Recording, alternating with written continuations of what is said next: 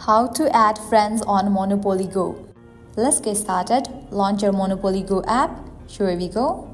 Make sure you have already logged into your account. Now at the bottom, you're gonna find different options. Head towards the option of friends given at the bottom right corner. Tap on it. Now select the option of add friends. With that, at the bottom, you'll find the option of contacts and invite. Firstly, tapping on this option of contacts. Now tap on add contacts. Now over here you will need to type in your phone number, and with that you will be able to add friends from your contact list who uses Monopoly Go. So this is the first way to add friends on Monopoly Go. Likewise, heading towards next option, tap on the option of invite. With that you will get two options of invite. Tapping on the very first option, you will get different social media platforms. You can use Snapchat, Messenger, Viber and other apps given over here to invite your friends to Monopoly Go and play along with them.